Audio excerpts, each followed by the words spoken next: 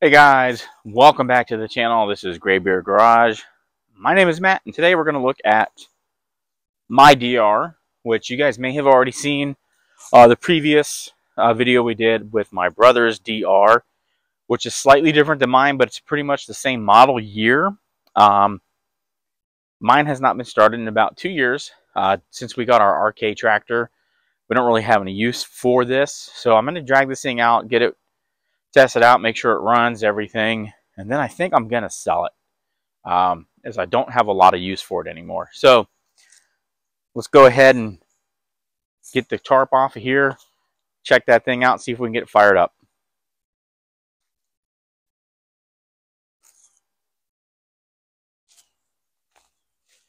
All right, so let's see if we can get this thing tore out.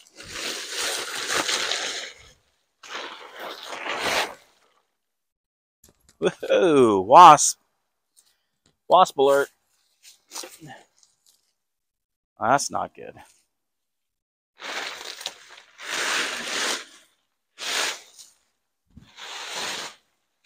Oh, that's not good either. Tarp's all tearing up. Not good.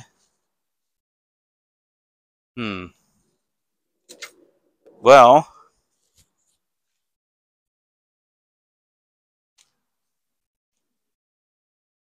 okay. So let's see if we can get this thing dragged out of here. We're in neutral. Oh, that thing's heavy.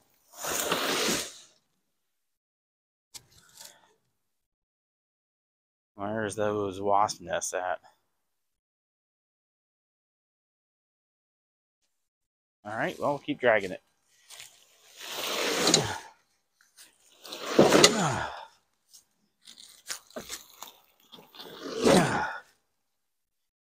All right. So now we got her out. Fortunately, it's been covered. We got a flat here. I'm gonna air that up and go get the battery, and we'll get that installed, and then we'll see if we can get this thing to fire up. And then I got to find this wasp nest. Oh, there it is, right there. Oh.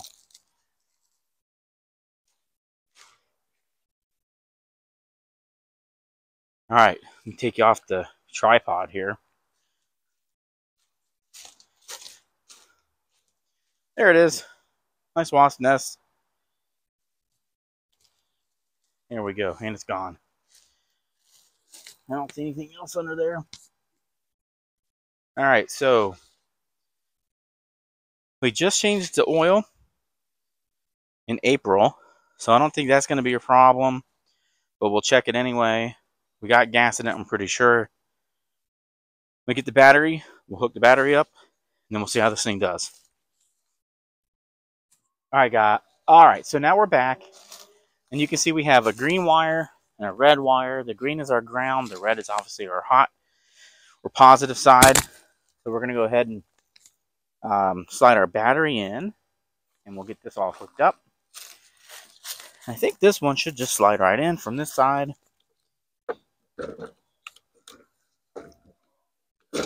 There we go. We'll do our ground first.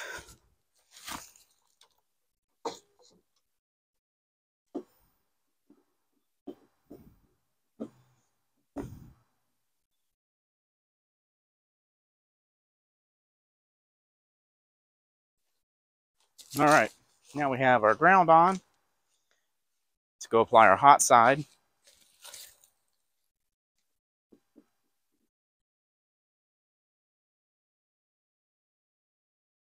And that's not really tight. So they're only hand tight from when we were using it on my brother's. Well, that thing's corroded and gross. I'm going to go get my file and we'll clean this off real quick.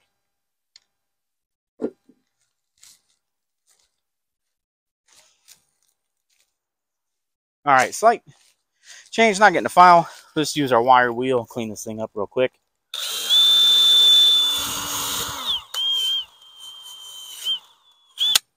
All right, perfect. So we have our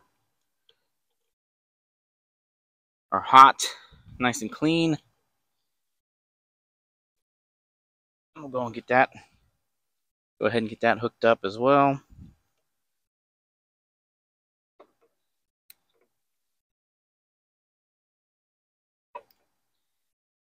All right.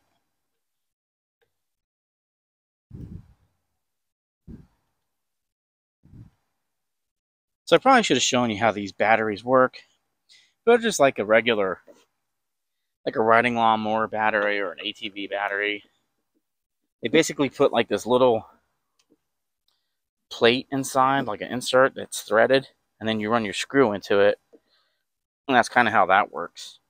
All right, so that's hooked up. Now mine key doesn't.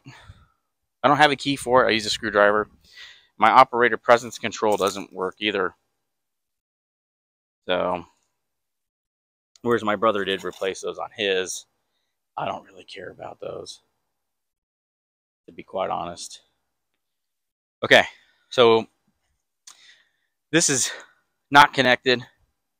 No big deal. I mean, you know, whatever. Maybe I'll replace it. Maybe I won't. And then the switch works, but it's not, there's no key for it. So let me go get a regular screwdriver and we'll get that done. All right, so before we go crazy cranking on this thing, let's just make sure there's oil in it still. And there is plenty of oil. And so the way you check the oil on these is you clean your dipstick off, right? And then you just put it here. You don't screw it back on, you just stick it back in. And that gives you your reading. See if we get that to focus. Yep, so you can see we're good. All right, so we got plenty of oil and it looks nice and clean. And then we're going to take a look in our fuel here.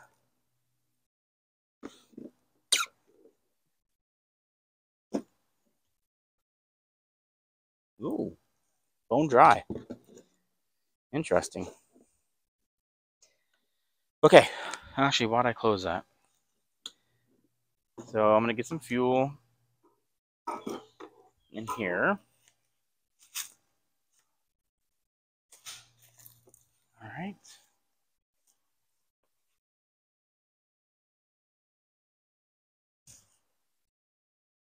I don't think I'm going to fill it, but we'll get enough in here to where at least it'll start. I hope. That's probably more than enough. More than enough. All right, so we get our fuel lid back on. Everything else looks all right. So now we'll go back around this side here. I'm going to set this up so you guys can see what I'm doing. Oops, I accidentally turned that off. So let's set this up so you guys can see what we're doing here with getting this thing started. So you always want to make sure you're in neutral. So we are in neutral.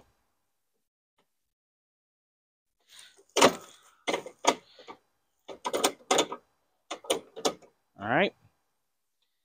And this is our wheel clutch here. This is our brake.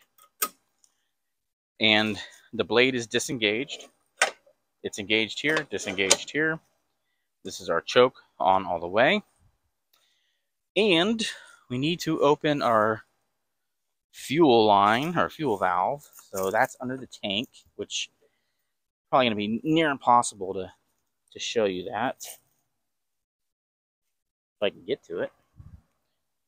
Let's see.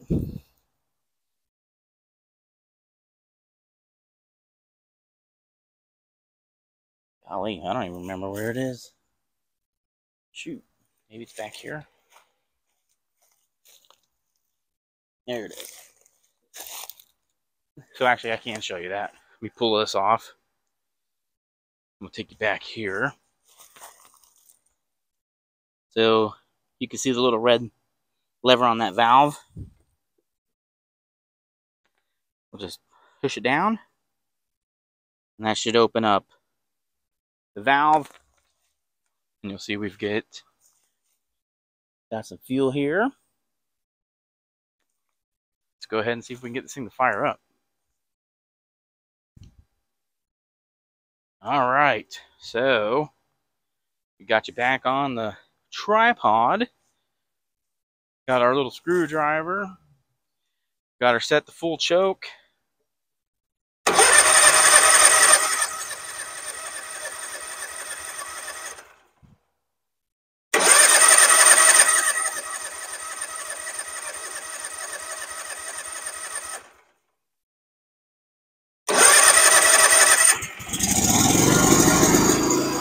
Sweet.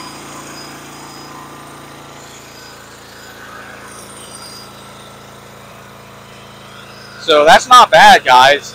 Sitting for 2 years.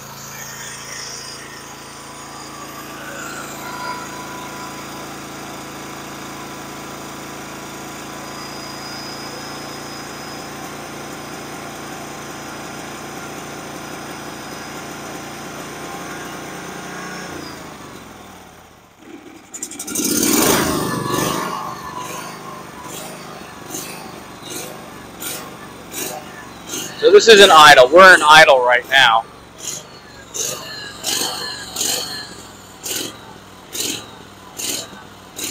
And then it's just full run.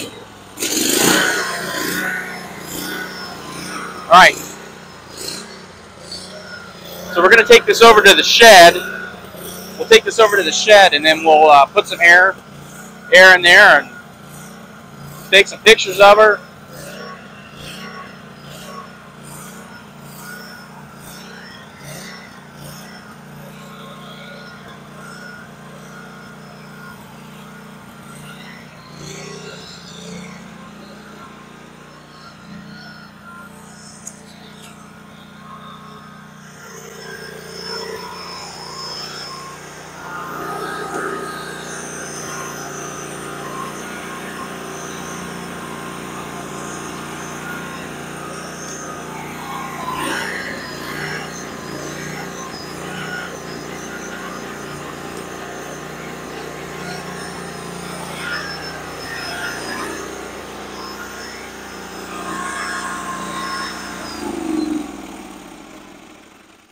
Wow. So that's pretty cool. Been sitting for 2 years and the thing fires up on what, 3 starts? Can't beat that. That thing's a beast. So what I may end up doing is keeping it for a little bit. Maybe we'll do a series, like take it apart and put it back together to show you guys how to actually work on these things. So let's make our way over to the shed, which quite frankly is an absolute disaster area. So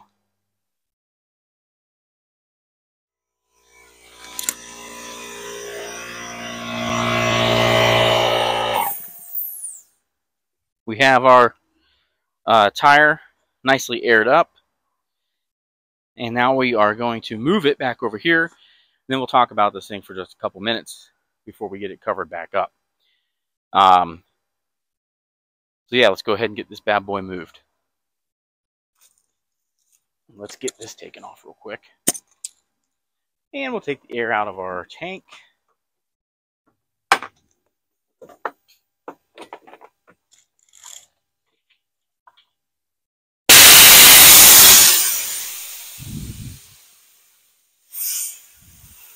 All right.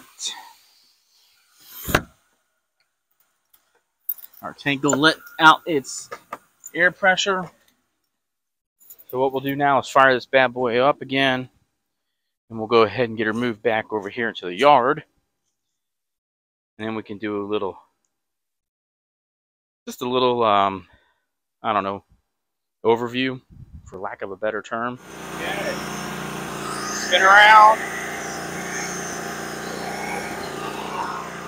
And we'll bring her back over to the center of the yard.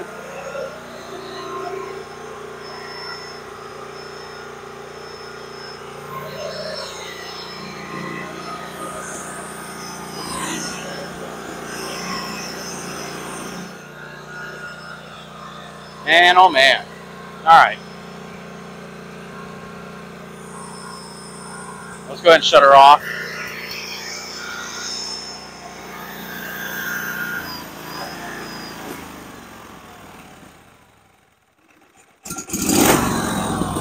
Actually, what I like to do here is shut off the fuel and let it burn out the gas from the car. Alright, well, I tried to run it down out of gas, but I think the valve might have a different set of plans than I do. Because it still seems to be letting the gas run pretty free. So I went ahead and just shut it down. No big deal. We're going to put it back in its hole here in just a minute, but I wanted to take a few minutes here and show you guys kind of, you know, some of the little things about this thing, especially how mine is different than what my brother's was, which is what we had showcased on here before, which was our burned out DR. So the first obvious difference between mine and my brother's is going to be under here. And you can see there's no differential lock for my drive. So that is the one huge difference between my mower and his. Now, his mower, this is your differential lock here. And you use that and it locks in your wheels. And the diff lock, what that does is it makes both wheels turn at the same time, right? Mine is a one wheel wonder. It only spins one wheel ever, and that's it. So, which, I mean, really here in Florida, it doesn't really matter because we don't really do a whole lot of hilly type work. All right, so sorry I had a minor interruption there. Apparently, we are currently in the flight path for Tampa International. We got planes overhead, we got the racetrack road out front, and we got this bad boy out here making all kinds of noise. So just a couple quick things here. We did talk about the locking diff, which mine does not have a locking diff. Like I said, in Florida, we don't have a lot of hilly terrain, so there's not a lot of necessarily need for it. We'll go ahead and get that crap there knocked off. Another thing to point out, it's got the 17 horsepower Kawasaki FH500V right here. This thing's a bad boy. This thing runs and runs and runs and runs and runs. And man, it runs strong. Some of the things I've replaced on here, obviously I did an oil change. I replaced the chain behind here. And in addition to that, I also changed out the transmission. So your transmission's right here. That was actually broken. Not the transmission itself, but there's a drive sprocket that's behind here. And that's what runs the wheel. Turns this wheel here. Turns this wheel here. So I'm going to do a whole, I think, series of videos on this thing before I get rid of it. And we'll talk about all the little nuances, and I'll show you how to take the wheels off and how to do, you know, get behind there and look at your sprockets, how to change the belts, the drive belt, the blade belt. I'll show you how to take this on and off. So yeah, we'll go over all that. Another thing I replaced on here, in addition to the chain, the sprocket, and the transmission, was the starter. That's got a brand new starter on it. And I think that's kind of my fault with the old one, because I was using a car battery to start it, which I think was, the cranking amps are way too high for that thing. I'm pretty sure I burned that bad boy up. But I replaced that, put a new inline filter on there. Same old tank, same valve in the tank. And, oh, I replaced the brake. It's got a disc brake in here. I replaced that as well. And I think that's as far as it goes for replacing stuff. All right, guys. Well, that pretty much is like going to conclude our little overview here of our DR mower. And back in the day, this was like their top of the line unit. It has done wonders for us for our property. We cleared 2.5 acres with this thing. You know, and by clear, I mean, you know, a bunch of undergrowth, you know, saplings that were up to about 3 to 4 inches. This thing mowed them down to the ground. So a pretty stout little machine for sure, for certain. Like I said, maybe we'll go ahead and do a little bit of a series on this thing, and we'll show you how to, you know, take the deck off and go behind the plates here and look at the gears, and we'll look at that kind of stuff. We'll talk about those things. So, guys, I think that's going to do it for this video. So listen, if this is the kind of stuff that you guys like to see, you want to see us kind of work on this thing a little bit, there's really nothing to fix per se, other than maybe a new switch and like a, you know, a new operator presence control. And actually, not even the control. I think maybe just plug this thing back in. It might just work. I don't know. So maybe we'll try that too. But otherwise, guys, if this is the kind of stuff you want to see, please hit that like button. Comment, let us know what you think. And if you haven't subscribed to the channel, please consider doing so. It does help the channel out. And if you have subscribed, thanks so much. We do appreciate it. We'll see you guys here next time on Graybeard Garage. My name is Matt. And remember, you can do anything if you put your mind to it. See you next time.